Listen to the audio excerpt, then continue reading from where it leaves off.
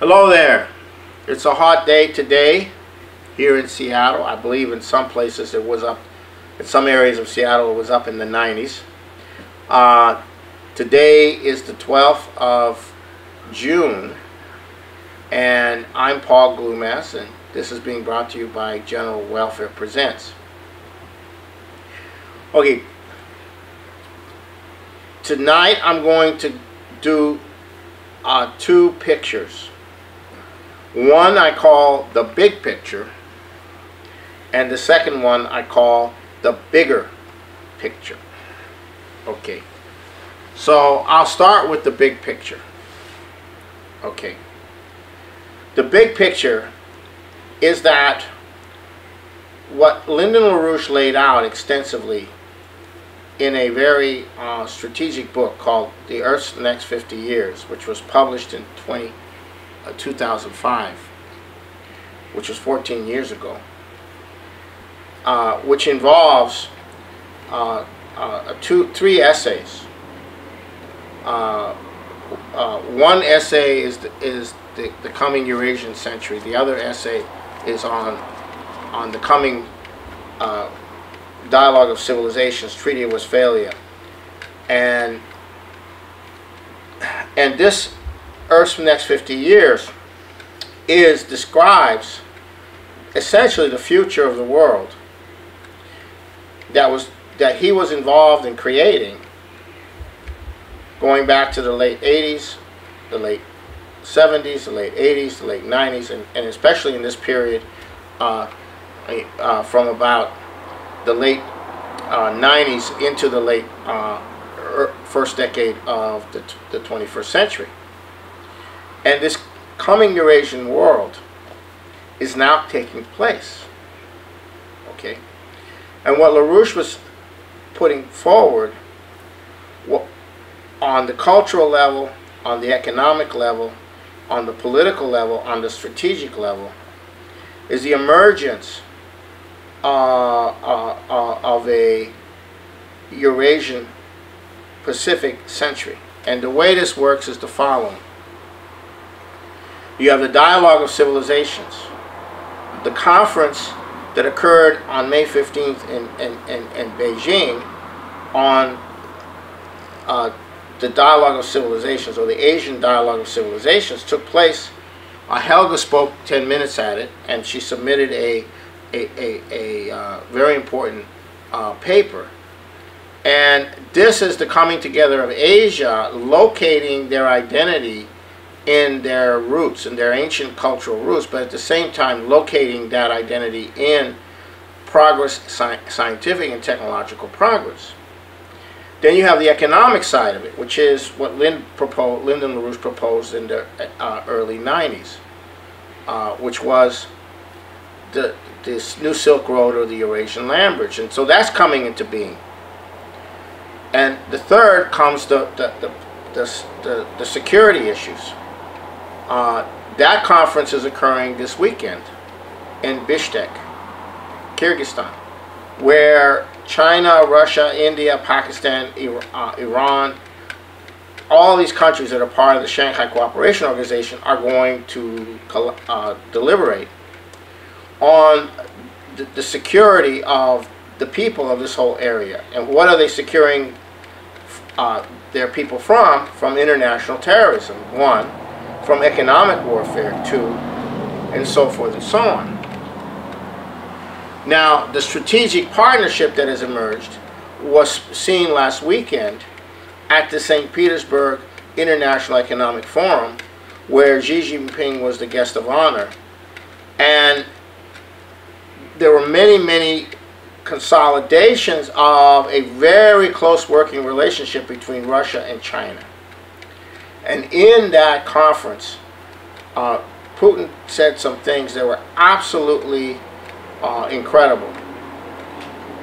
He said, first of all, that the global unipolar world, the global system, is disintegrating, is degenerating, and this is causing the instabilities in the world. Number two, he is saying that the financial system that went through the crisis of 2008, 2009 those issues were not resolved and are now coming back. The issues were merely kicked down the road. So he's alluding to the financial situation. The third thing that he said is that you need a new system. You need to reorganize the existing system. And that reorganization must respect the developmental pathway of each sovereign nation. And it must be transparent and open. Okay, so now you have all of these things coming together and vectored into something called the G20 meeting in Osaka, Japan, at the end of this month, the 28th and 29th, where Trump has said that he will be meeting with Xi Jinping and with Putin at that meeting. Now, this is very important because what's being discussed, not in the media, but what's being discussed is a new financial architecture. This is what LaRouche has been laying out. And we know this also in a negative sense, because yesterday, the core British Empire academic think tank crowd called Chatham House put out a call for a new Bretton Woods. Now, they wouldn't be putting out a call for a new Bretton Woods, a new agreement among nations, if they did not know already that that process is going on and that they want to get, the British Empire wants to get their fingers into that, wants to play with it, wants to, so they're now gearing up their assets all over the world to then weigh in on the dialogue that's going on over what's going to happen with the financial system. Meanwhile, the crisis is getting worse, and the crisis with the financial system is being exacerbated by the trade crisis between China and the United States. This is causing instability. The big detonator right now is not mortgage-backed securities as it was in 2007, 2008, but it's leveraged corporate debt.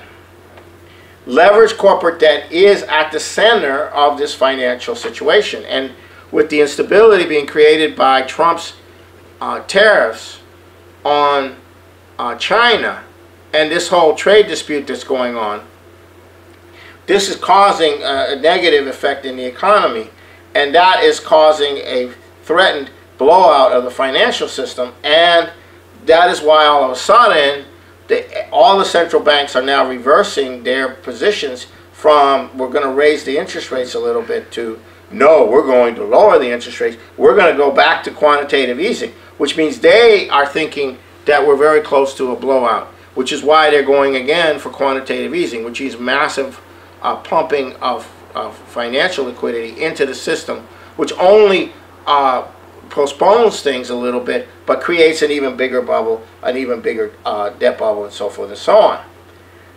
But they don't have control over Trump. They don't have control over Xi Jinping. They don't have control over Putin. They don't even have control over Modi of India. So, or even of Abe of Japan. So you have a tremendous situation developing in this, going in to the G20 meeting.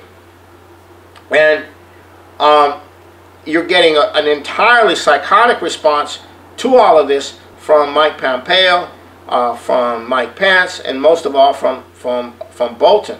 Now, we have word that Bolton has been completely discredited inside the National Security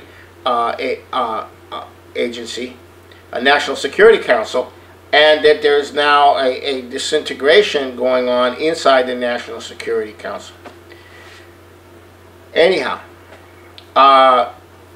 so that's the kind of situation, and then you have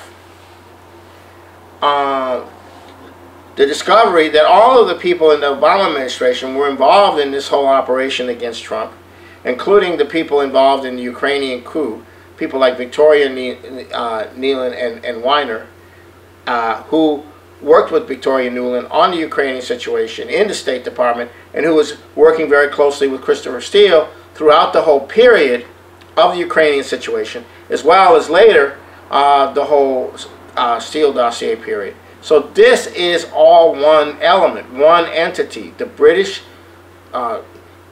intelligence service, led by Sir Richard Dearlove, who ran it in the early part of the first decade. Christopher Steele was running the Russia desk of this whole thing. So the whole Russia thing is all about that. Now, so that's all coming out. To the point that on Tucker Carlson, the proposal was made that perhaps Obama should be brought in to be subpoenaed for testimony because he was definitely, you know, all roads seem to lead to him. So you have a battle now emerging over this whole question. It's going to get nastier. Barr and Durham are going to go after this stuff, and it's not going to go away. But the Democrats are in a situation where they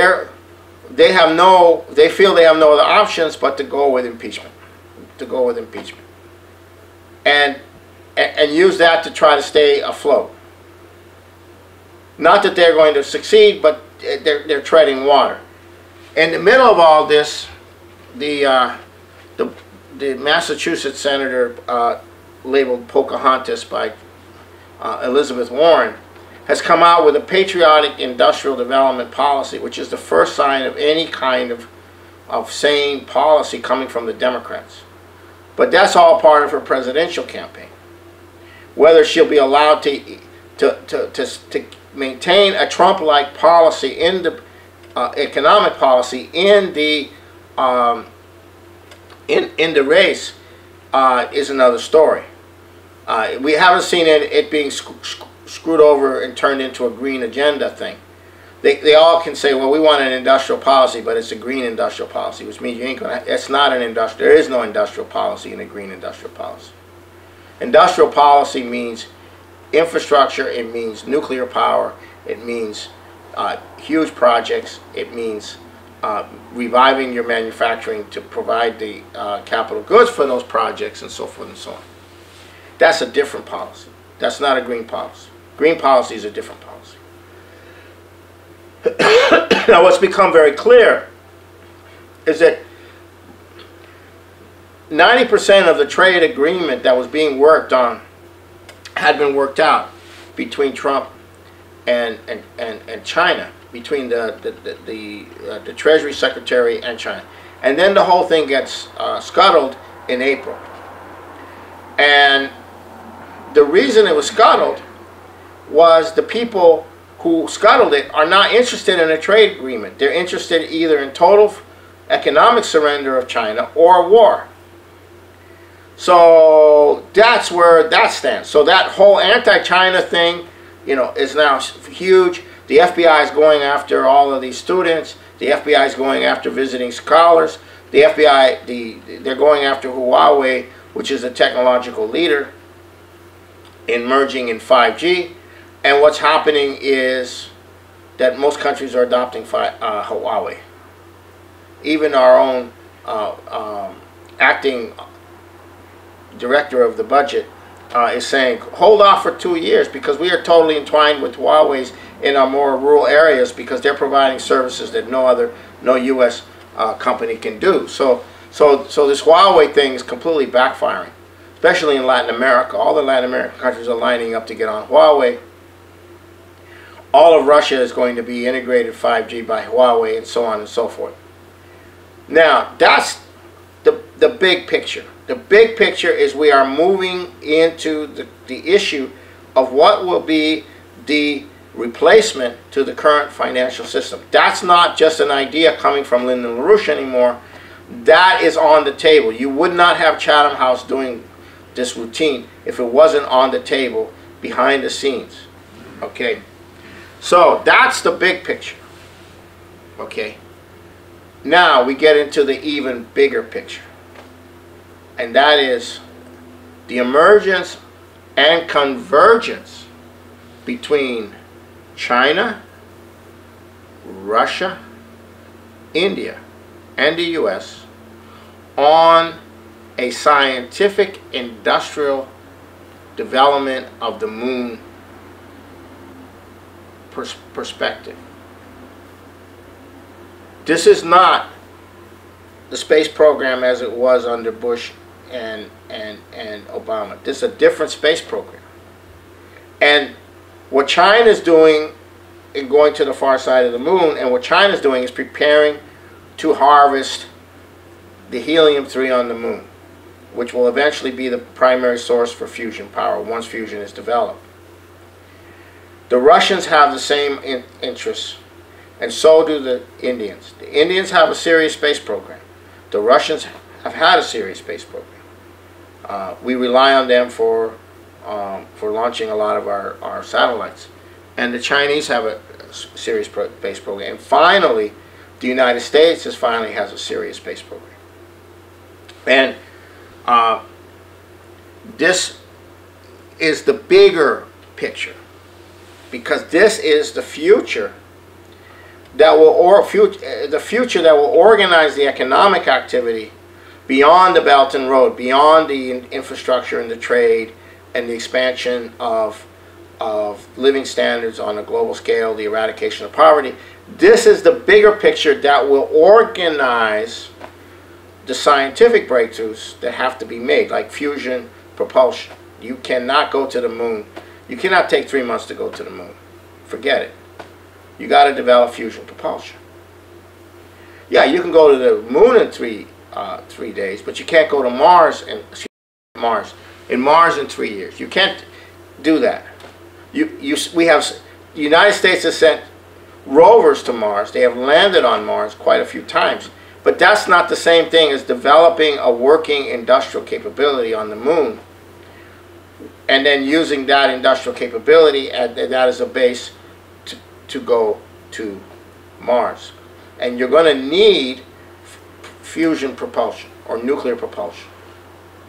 And this is where we're going. But you're also going to need a number of scientific revolutions in medicine, how to maintain a gravitational and geomagnetic environment for human existence in space.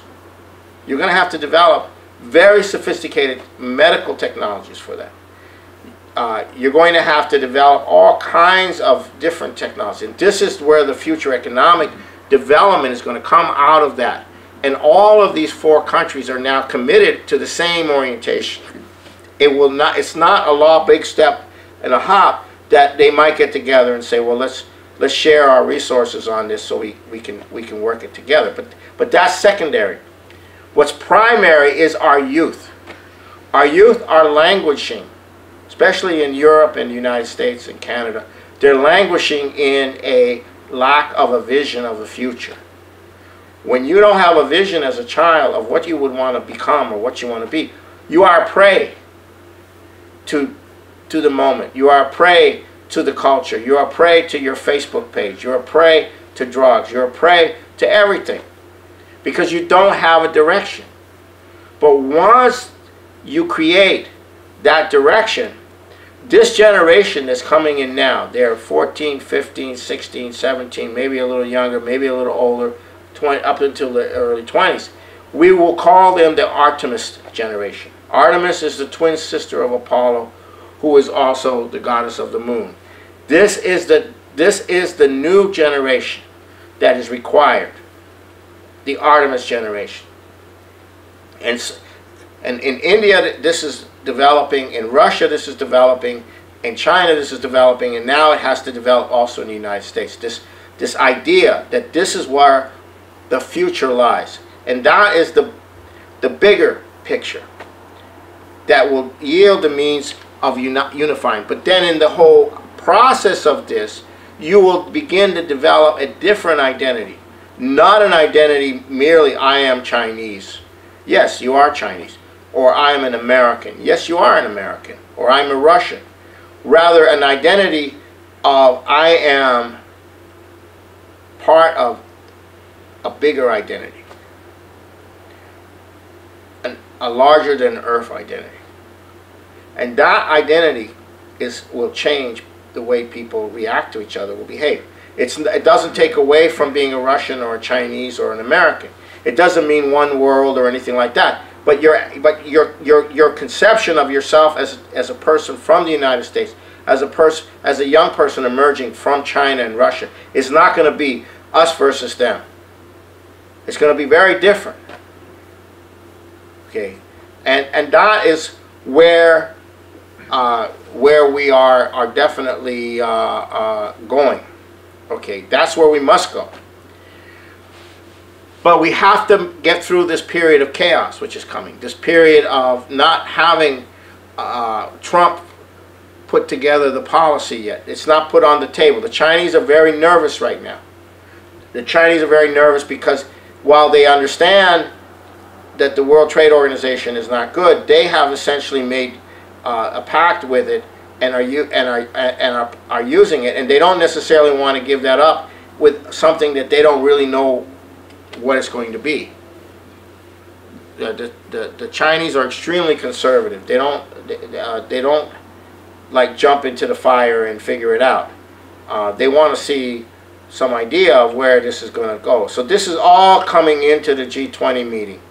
So anyhow, so that's the big picture, and then the bigger picture. And personally, I've been involved in this for 45 years.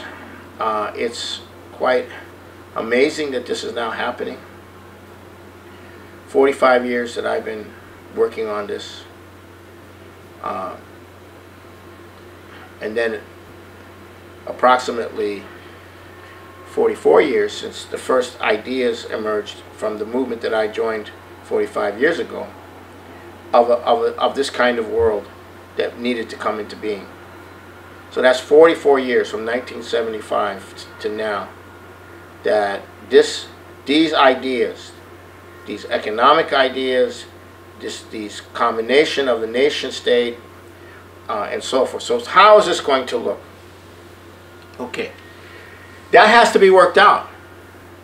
But what LaRouche is proposing in the New Bretton Woods is that you go from a monetary system to a credit system. And what does that mean? That means you do not have an international monetary system. Rather, you have a national credit system in every nation. And then goods are exchanged by exchanging currencies at a relatively fixed rate. So, if so-and-so wants to buy so-and-so from you, or you want to make long-term investment, you do it in your own currency. You pay in your own currency. But that currency is at a relatively fixed rate with other currencies. So essentially, you have a clearinghouse. And each country has a clearinghouse where they clear all these other currencies with their own currency.